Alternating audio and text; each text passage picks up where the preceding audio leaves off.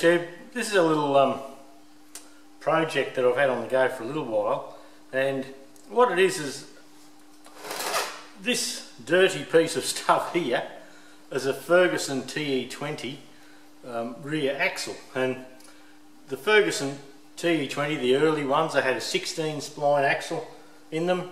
The later tractors had a 19 spline axle, which were a better thing, they lasted better.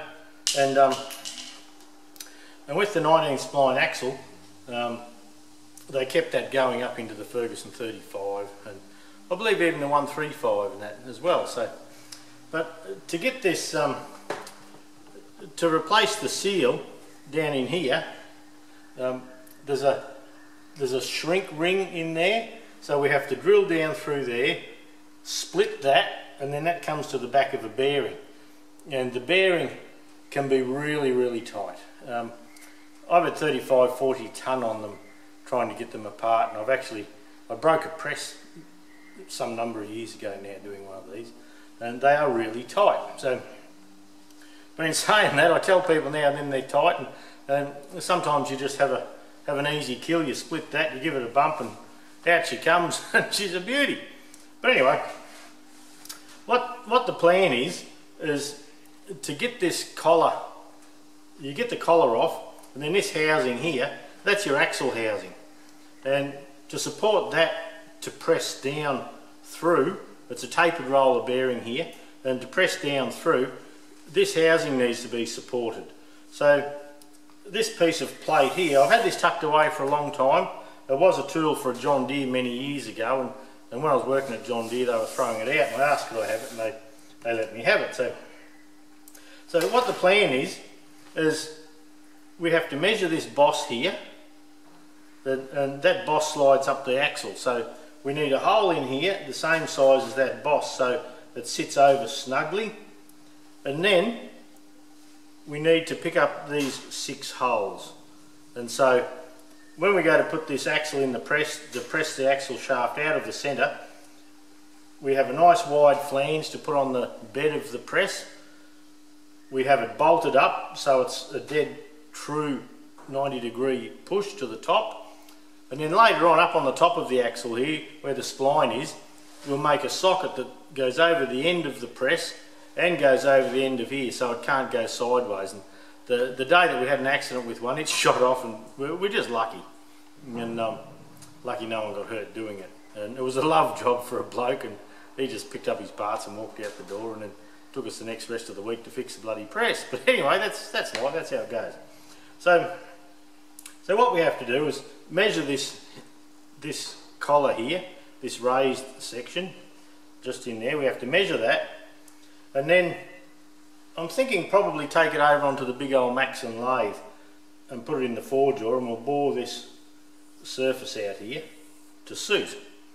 And then we'll have to see if we can do the pitch circle diameter thing once more. What do we have there? Centre to centre is 133. I've got total travel of 145. Yes, in the y-axis I believe, 145. So we should be able to just do the PCD and get that bang on. And this fella here, we'll have to get some calipers in and measure that. I've probably got a micrometer that would get around there. And this bit, it looks all shiny. I had to bead blast it. It had surface rust all over it. So look, we'll get some measurements on here. This will be a little project over I don't know, take a little while I suppose. By the time we get it set up, we get our measurements, we get it set up, we bore this, we put the holes in here, then we make the other bit, and then we'll actually press a new seal and a collar on some axles, and away we go. We've got a 1948 TE20 over there that we've half restored. We've got all the engine done, but the axles need doing for that. And so getting this ready, it does 2 things for us. If customers come to Queensland Tractor Spares and they buy a kit and they can't fit the axle, we can offer to fit it for them. So we can value add there. And usually we've got to try and send them off to someone else, and that person's too busy and they have to wait. But if we get it set up right, I used to be able to just walk out the back with them and tell them, go and have a cup of coffee, go and have lunch, come back in an hour or so, and I could have the job done for them. And if they'd travelled many miles, or many miles I should say, to get to see us, they could go home with it the same day with a new seal, new bearing, new collar heated on, all that sort of thing. So we'll go through the exercise of making the puller, and then there'll probably be another little episode or two of actually doing the job after we've made the puller, because there's many of those tractors out there, and I believe people will be interested in how to do it. You'll notice around here there's 6 bolts. When they went up to the late 35 Fergies and the 135s, etc., they doubled up the number of bolts here. Now, I don't know why they had to do that. You would think if they doubled it up, they must have had a bit of warping in the housing here, I would suspect, but I don't know, I'm just presuming that. So look, stay tuned, we'll do some measurements and we'll work out where we're going to put this baby to bore it. We have a nice flat surface here, even though it's somewhat pitted, but there's no need to fly it or anything like that. We have a nice thick boss here, so total thickness, the one I used to have at the other shop was 1 inch in total. It was a stainless flange. This is 40mm from front to rear, so by the time we have our 40mm and a nice flat surface to do it, it should be as strong as anything. So I'm happy to have this. To tell you the truth, I forgot I had the bloody thing. And I was doing a clean up, and I had a bit of inch steel there to do it with, but I had to cut it down and gin around to get it. And today I was cleaning behind an old fridge where I had my welding stuff. Something went round the back, and here's this thing up against the wall, and I thought, oh, you silly bugger, you had that there for that. So while we've got it, we'll work with it. So stay tuned, we'll do a couple of episodes, and we'll follow along if you can, and yeah, we'll just make ourselves the Ferguson axle puller. On our axle flange here, we've got the micrometer. I've put the anvil in that suits. I've cleaned up the surfaces here, and this should give us our measurement across.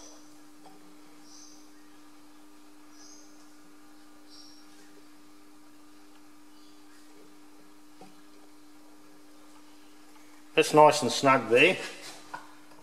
If we give it tooth hair clearance and lock it in,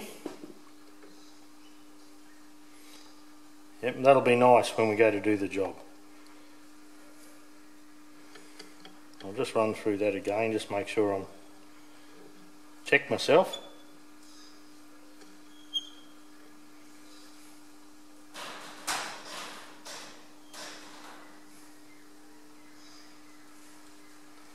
Yep, 4.248.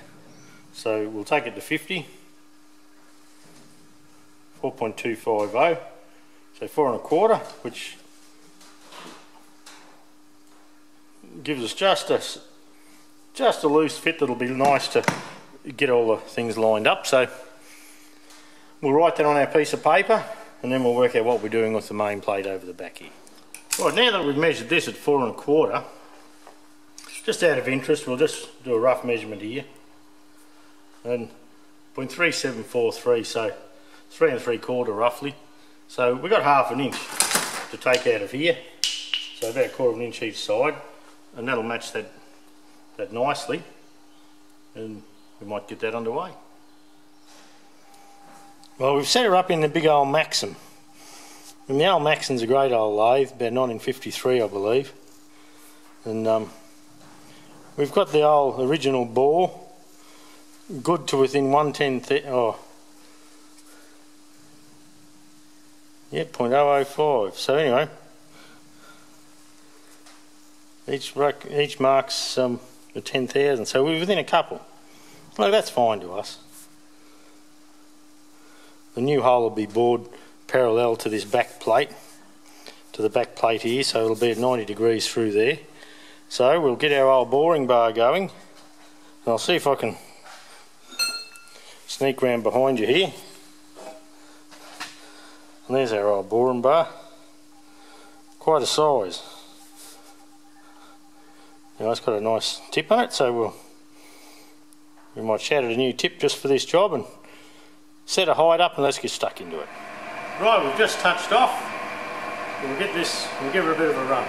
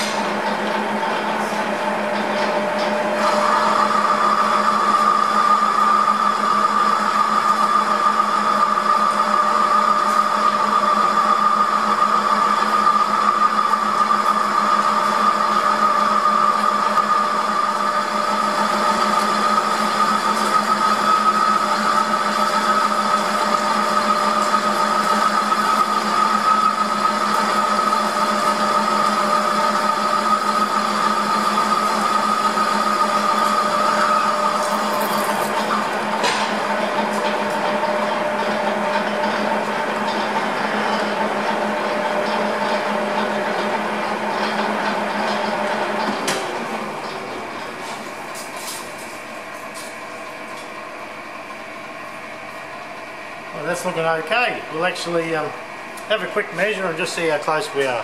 We've got a fair way to go yet, but I just like a mark. Well, at the moment,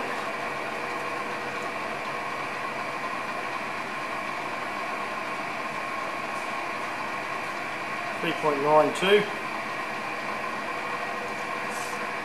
Checking a 0, yep.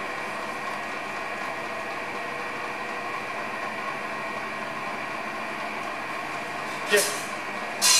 So we'll whack a few cuts in, we'll come back again when we're close.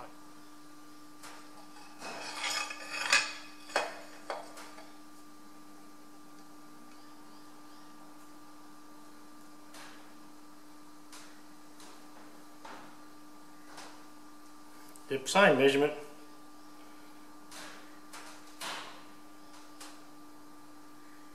About 5 or 6 thou clearance, so that's good.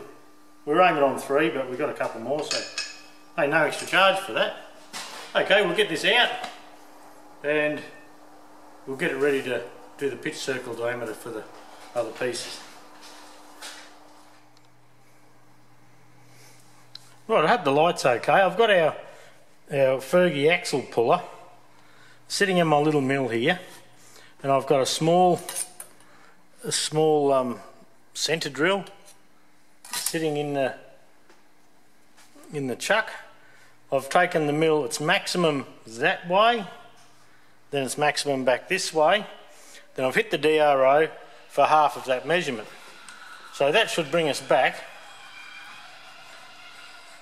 to a 0 point on the DRO. So we find the DRO, find the 0, don't know what that is. So we find the 0 on the DRO.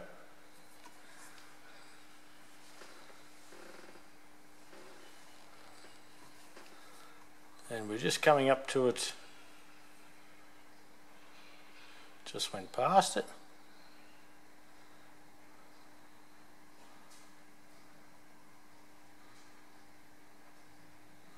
Okay, there it is there.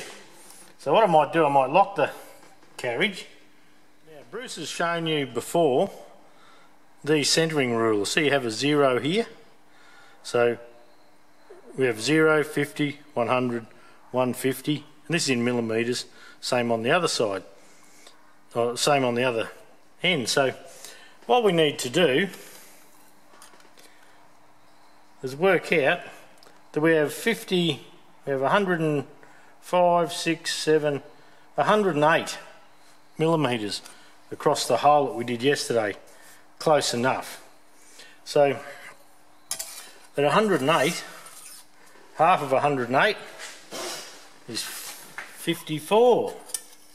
So if we line 54 up here, line 54 up there,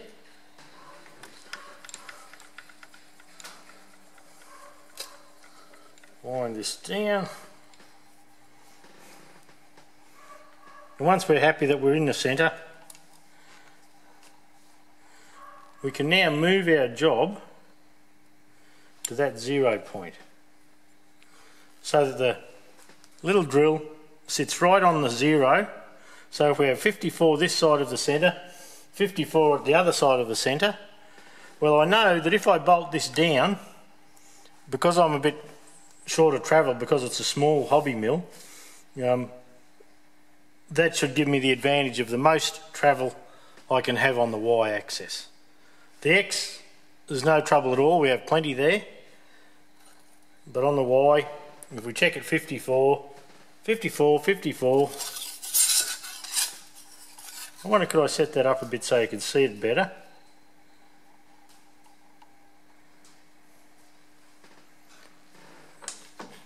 I'll just line this up and try and get the light behind it so you can get a good idea on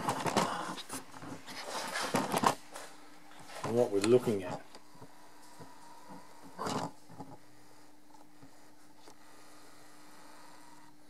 No, it doesn't look like we're going to get any focus. I'll try and shift the light back this way. Like that's a bit better. And there you go, you can see the 54 on either side of the centre. That's a good thing. Bruce Witham in Perth brought these to my attention, and I'm glad he did. They're a handy tool for something like this. Anyway, now we know where our centres are. I can bolt that plate down, and then I'll do a test run with the pitch circle diameter function on the mill, and we'll just see if we can get the full number of bolts and the full range that we'd like. Right, I'm fighting for light a bit tonight, but anyway, we'll soldier on, see how we go. We can shift the shadow. Anyway, we'll see how we go. Look, I've just gone over and measured the axle, and the studs centre to centre are 133.86 mils. So if we call that 134, even come out to 135.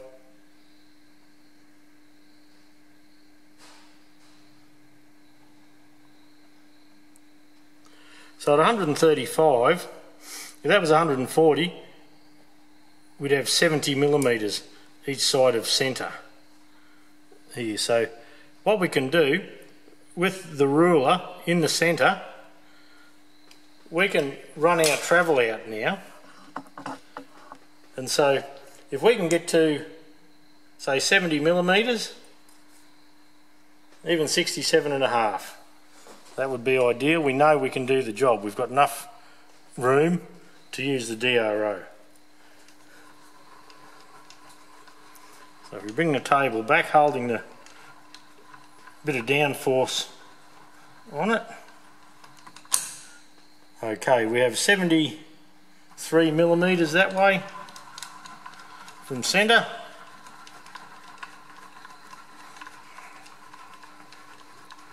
And just check that we have the same this way. If not, we'll have to make an adjustment. Look at that, that'll be 72 or 3. very close. So that'll be the optimum position for us to track out our 12 holes. Now you notice the axle yesterday had 6 holes in it. The later tractors have 12 holes, so to make the tool more versatile, we're going to set up the DRO and do 12 holes. So every 30 degrees we're going to have a hole. So look, that's all we can do just for this evening. I'll come back in an afternoon or so and we'll set up the DRO again. It'll be the same basic setup as we did for the spare wheel carrier on the boat trailer, but yeah, it looks okay. If I pan back out, you can see the setup. I've got 1, 2, 3 blocks, 4 1, 2, 3 blocks laying down on the bed to give me clearance underneath here, and I've just got clamps making sure that the legs are coming down straight above the 1, 2, 3 clamp. So very simple setup. I think our little mill is just going to do the job for us. Anyway, we'll see. Right, on our axle here, we need to work out the pitch circle diameter. So the best way, I believe, is come over the top of the camera, bring the vernier in, 144.46. So I'll just get my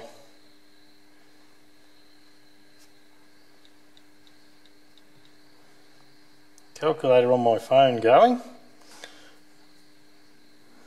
So we have 144.46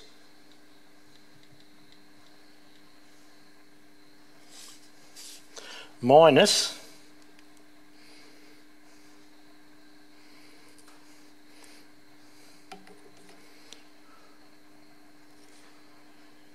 11.07.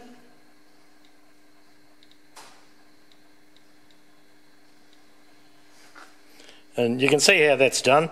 If you, instead of trying to measure half of this stud and half of that stud, there's 2 of them there, so you just measure the one. So that gives us 133.39. So we come up to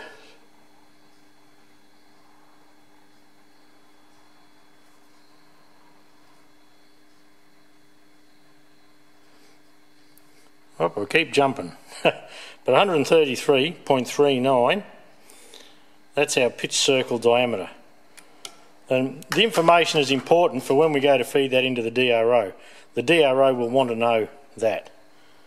So we'll make a note of that, and then we can set the DRO up.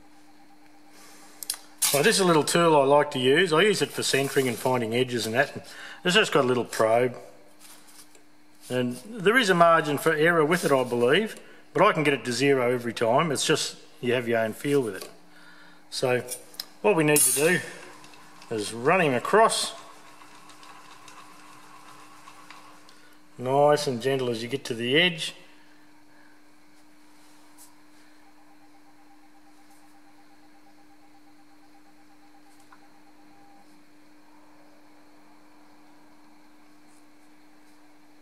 There we go. So we just touched that off. Take until it just touches. 0 our y-axis. Turn this 180 degrees, just so if that's out a bit, we're both on the same angle. Bring this fella across once more.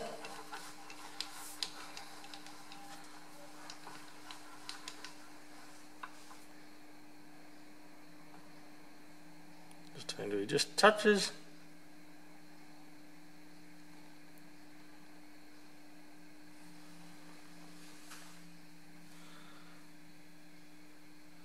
We have 103.605, which is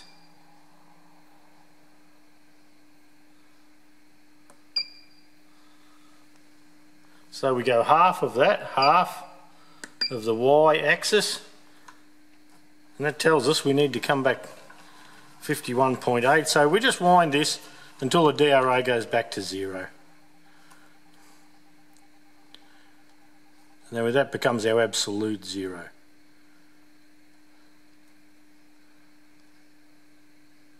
So there we are, there's 0. We do the same for the other axis. I'll come up this other end. So now we have to tell it that we like to do pitch circle diameter. So we have to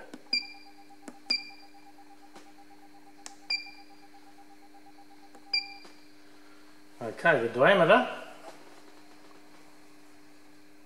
that we worked out earlier is 133.39 millimeters. So we go 133.39, enter.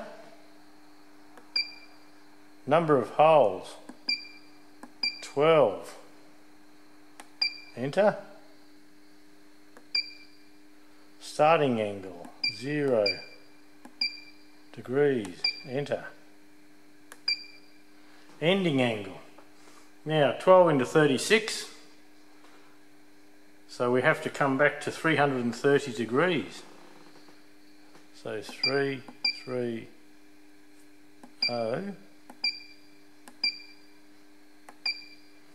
enter. And that's where we go for hole 1.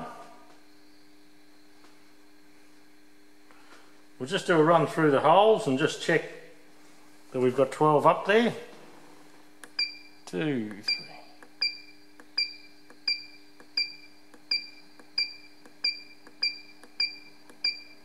Yep, I think we're working.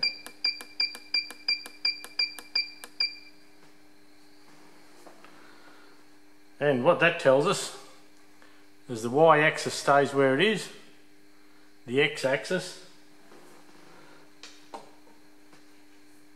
has to work its way to 0, and that's where we start drilling.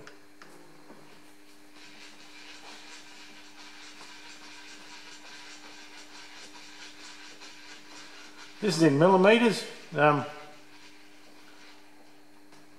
We can do millimeters or thou or whatever we like. It doesn't matter to me. I can chug along in both of them alright.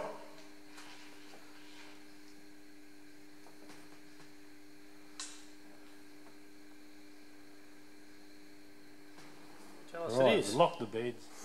So what I'll do with this one, just to check it, I don't want to bugger it up, is I'm going to put a paint pen in the chuck, and I'm just going to come down and go around the 12 holes and have a bit of a spot. We'll just put a spot of paint on each one, and that'll make sure in my mind that we're doing the right thing, we're on the right track.